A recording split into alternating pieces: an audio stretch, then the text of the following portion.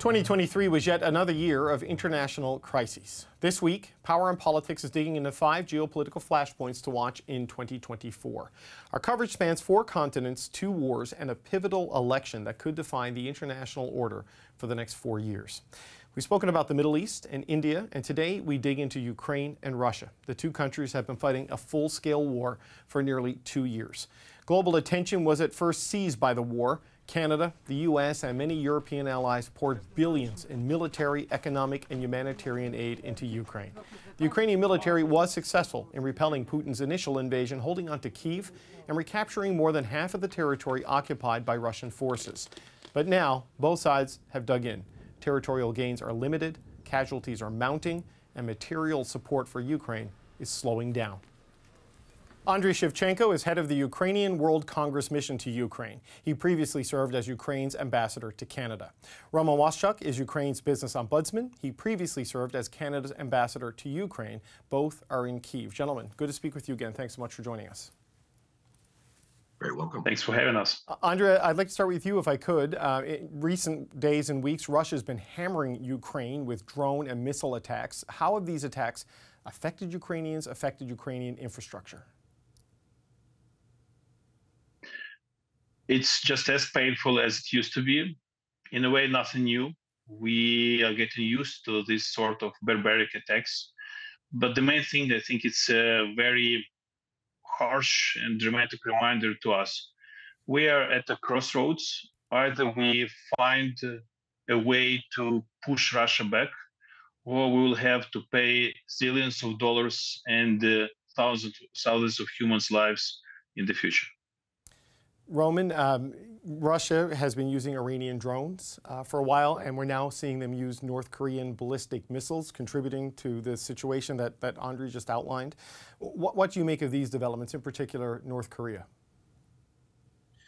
The Russians are able to be persuasive with their partners, more persuasive than the Ukrainians have with their Western partners, frankly, who continue to be reluctant to supply the kind of rockets that could prevent these attacks. Where Ukraine's been more successful than last year is in air defense. By mid-January last year, we were in month 2 of power cuts, blackouts, widespread generator use. We're not there now, at least not in Kyiv.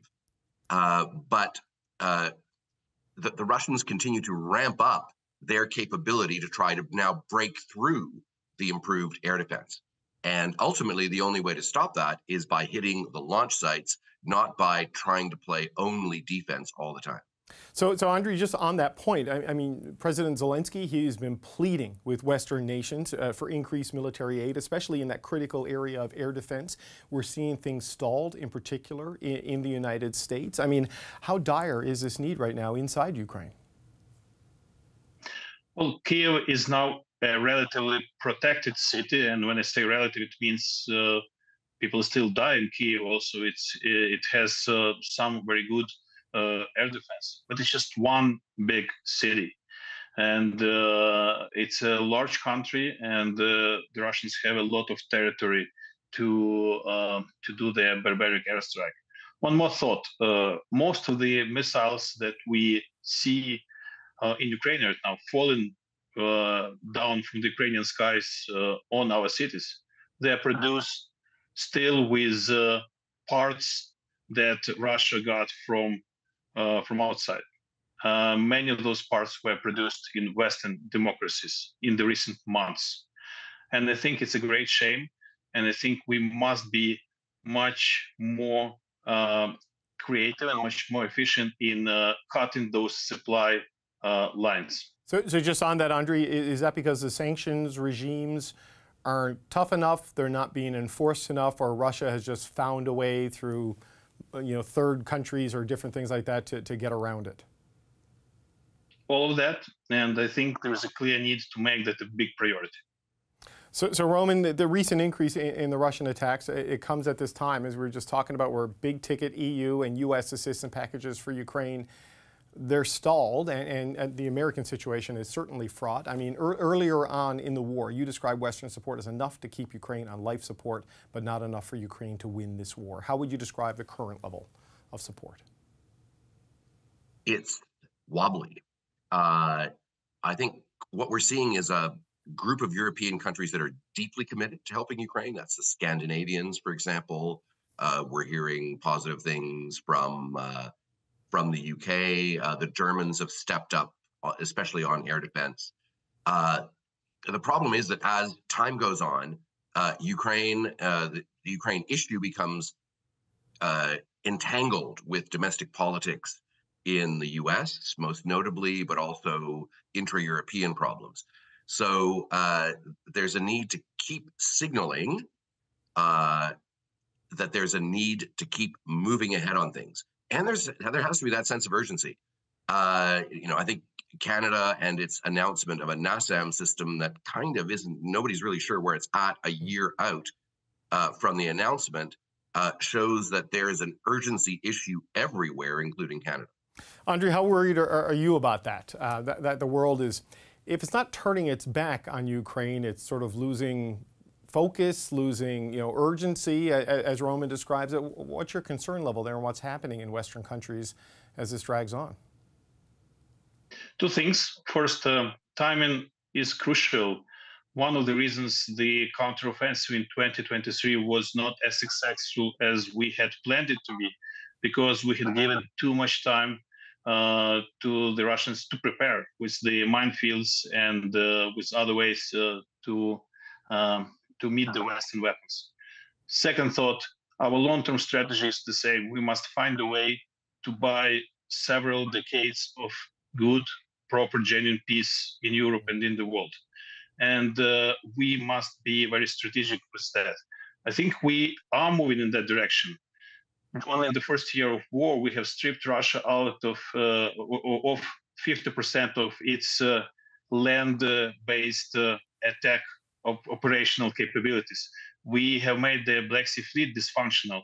We have exhausted their missile arsenal.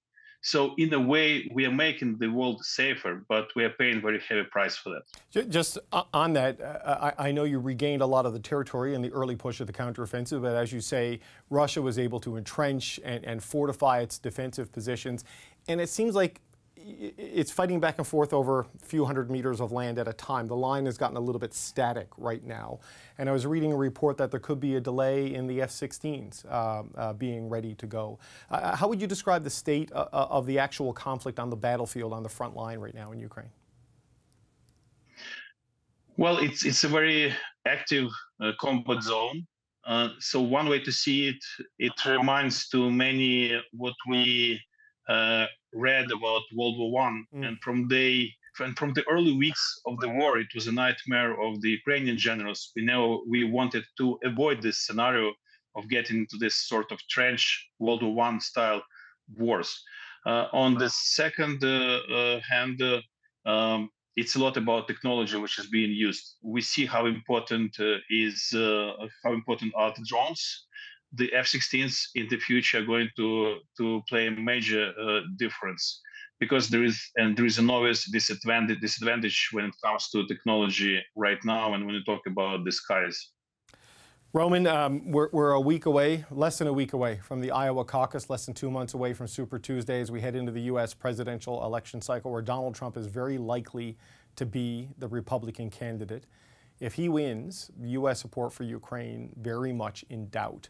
What does that mean for Ukraine, potentially, for your perspective, a Trump victory in the fall? Would be very problematic. I think Nikki Haley has a lot of fans now in Ukraine. But I think it means a rethinking for Europeans, and then also for Canadians, because a Trump second term is a huge challenge for Canadian security policy, which has been built on the assumption of being a bit of a free rider on the U.S. I think there needs to be a kind of in that situation, a kind of non-U.S. transatlantic and frankly worldwide discussion of how security can be maintained. I think the Europeans, a lot of them now realize they've got 12 months to figure out how they can ramp up industrial production, how they can galvanize some of their own security structures or a European pillar of NATO into action, because that is a definite threat. Andriy, I wonder, the first time I think a lot of people heard of Volodymyr Zelensky here in North America was going back to the Trump administration and his attempts to, get information on Hunter Biden and leaning on the president that way. What's the concern level in Kyiv, in Ukraine, of the possibility of a change in leadership in the White House in the United States and what that could mean for your country?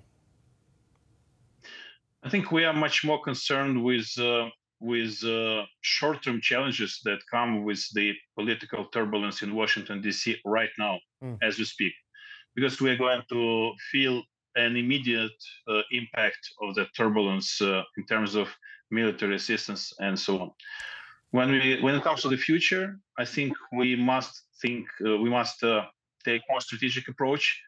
I think by now we have learned that we can work with anyone and everyone in terms of bringing our truths forward. And I think it's very important to make sure that all the collective mechanisms of defense, of security, can be used efficiently. Roman, I guess just as a final point, what would be a reason, as you look at the state of things right now, to be optimistic for Ukraine in 2024? I mean, in the early days of this, the Russians were right outside Kyiv. The headlines were it's going to fall in 48 hours. Clearly, it's gone in a very different direction. But what's a reason to be optimistic for prospects in this year? Well, in my professional business center world, we've had about 6% growth on a rebound in 2023. We have Ukraine, through its own land-based missile attacks on the Russian fleet in the Black Sea, reestablishing export routes and putting millions of tons monthly out through Odessa and the Danube ports. So I think the fact that Ukraine remains viable, albeit with significant Western financial and military assistance, is a sign and cause for optimism. Roman Waschuk, Andriy Shevchenko, thank you so much for your time today. We appreciate it.